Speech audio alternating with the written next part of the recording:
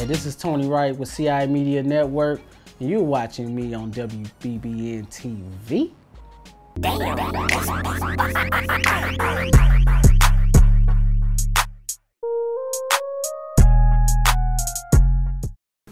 What's up? I'm the Heartbreak Kid, Michael Hill, and you are watching WBBN-TV.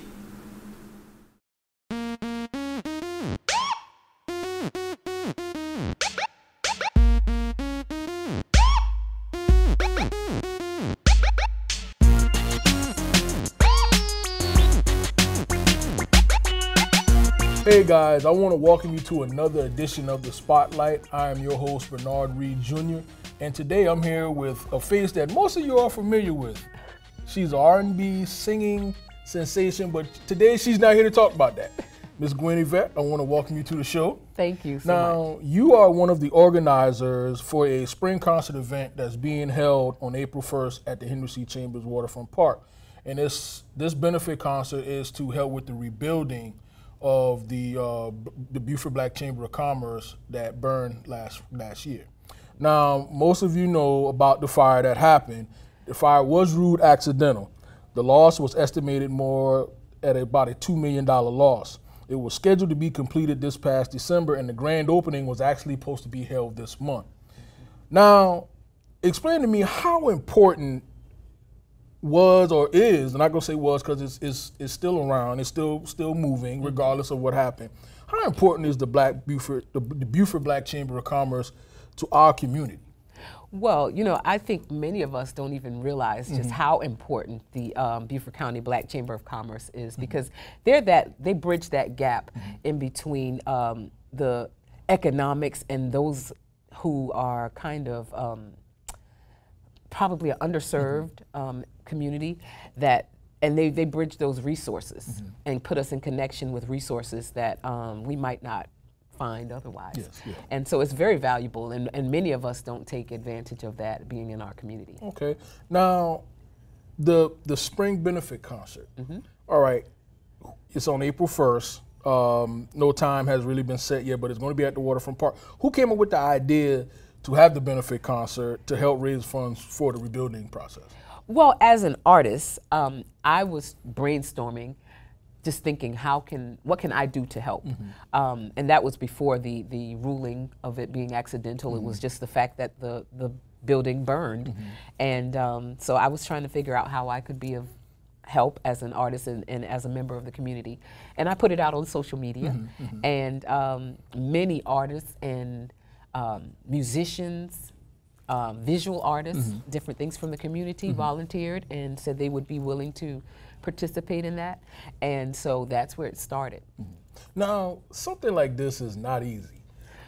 It's not easy. And tell me a little bit about, now from what I understand, before we started taping and everything, y'all made some major changes. We had to. We basically, because I'm an artist, I'm a dreamer, I'm not an event planner. And so the ideas that I had in my mind about how we could make this huge and make it, an awesome event, I needed someone to be there to say, okay, this is not practical.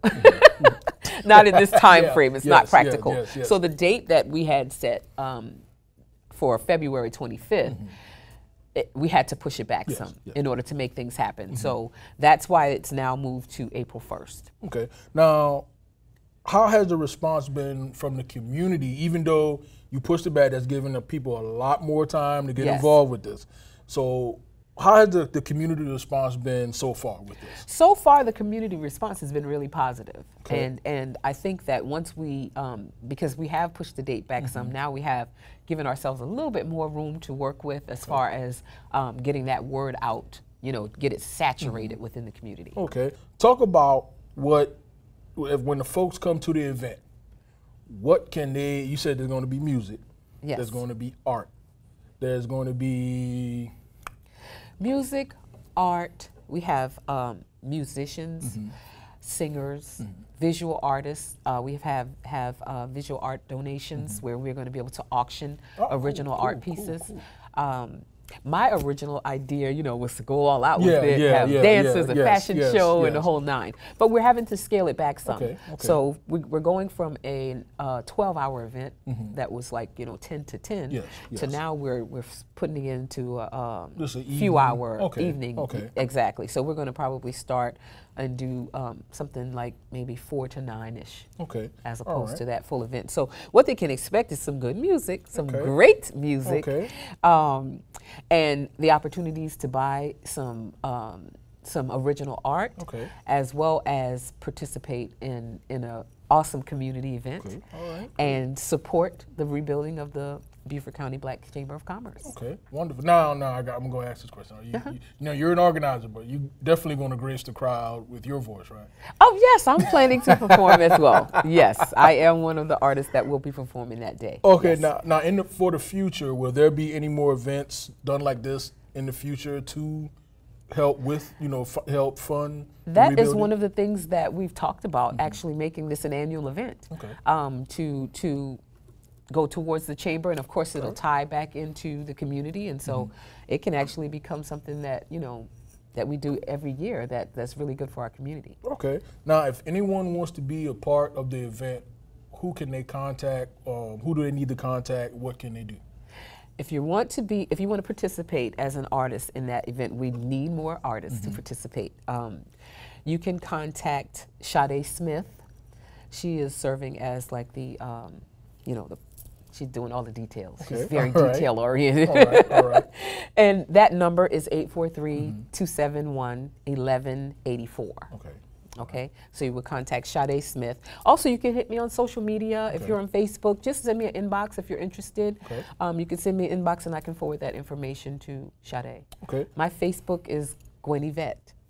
Simple. GwenYvette with a Y. And I'll make sure as you can see, it's going to be all down. All that information is going to be at the bottom of the screen, as you can see.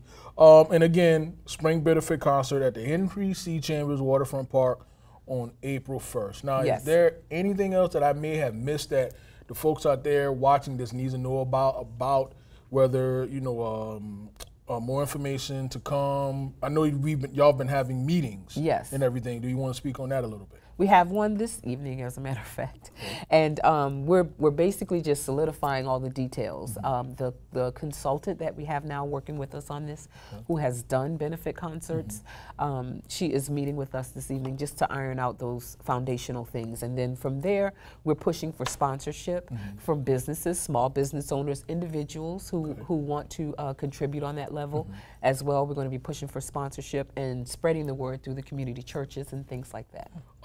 Churches, will they, like church choirs and everything? We are asking for that. We are asking for choirs to participate as well. And we're going to, organize the evening so that it flows. You know what I mean? Yes, absolutely. Yes. All right. I want to thank you for coming on today. And thank you. Ladies and gentlemen, in the near future, you're going to be probably seeing this face on another WBBN-TV show. So just stand by.